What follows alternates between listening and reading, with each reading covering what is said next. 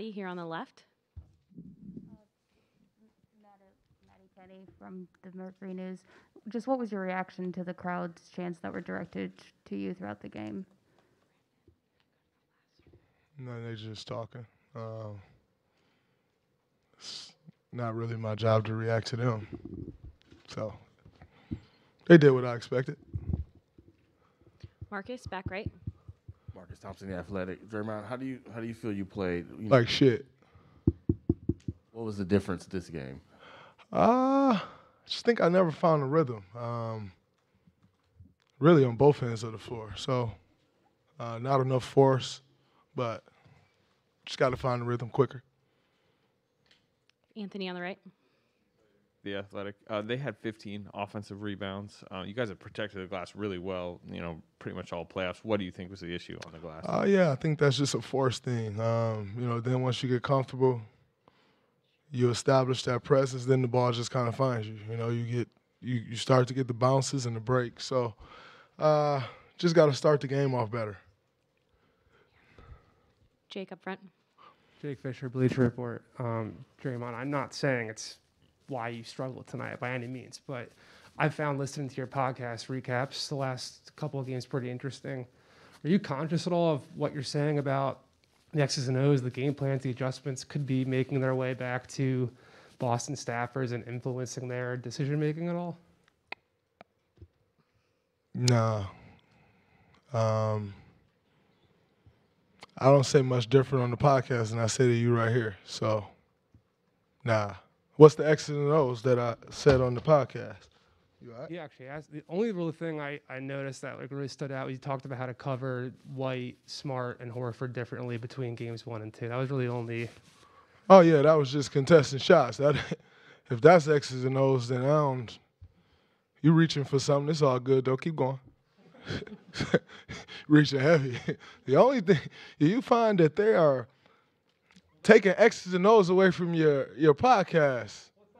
The only thing you said is White, Smart, and Horford.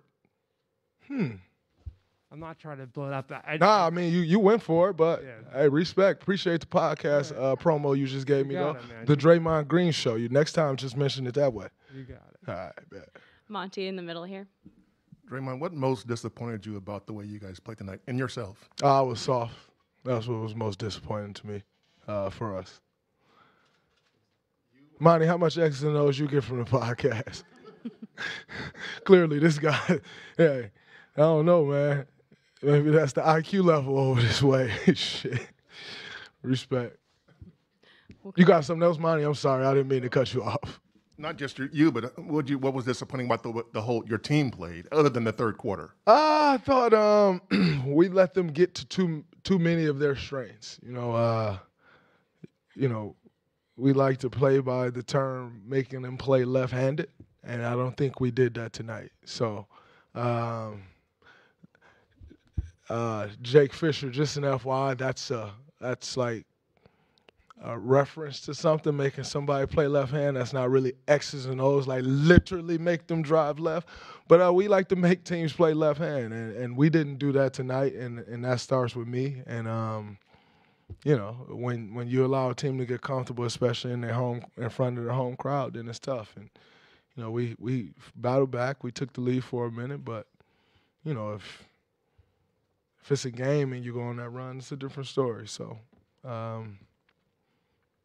we'll be better. I'll be better. Come out, win game 4. Go back home 2-2. CJ on the left. CJ Holmes, San Francisco Chronicle. Dre, you got to play better, right? Mm-hmm. But heading into game 4, what are some adjustments that that you have to make personally? I think it's just my approach to the game. I approach the game differently. Everything else falls in play. There's no big X and O adjustment in the NBA Finals. You know what they do. They know what you do. Now who's going to go play with the more force and win the game? They did that tonight. We got to come out and do that on Friday. Kendra here on the left. Kendra Andrews, ESPN. I guess maybe it's not about X's and O's, but what went wrong when it came to the rebounding battle and then allowing their points in the paint? Well, I think when you're putting constant pressure on the rim, then the rebound patterns are messed up. You're rotating, you're coming in, and so goes back to our point of attack defense, and that starts with me. If we control the point of attack, it puts you in a better position overall on the court, and so. And then, like I said, you allow them to get a few, then you just start to get the bounces, and things start to go your way. So, I think it's not just rebound specific; it's our defense as a whole. And when your defense as a whole is good, then it makes it a lot easier to rebound. Matt, second row. Draymond, do you kind of embrace the opposing fans looking at you as the villain in a way that do you feed off of it in a way that it takes some pressure maybe or some of that attention off some of your teammates? Is that something that fuels you and can be something that you use? Yeah, definitely. I embrace it. I enjoy it. I didn't really feed off of it tonight. I don't think I fed off much tonight. But yeah, that's something that I enjoy. They waste a lot of energy talking to me, so it's great. It's great. Looking forward to Friday. Last couple of questions. We'll go to Vince.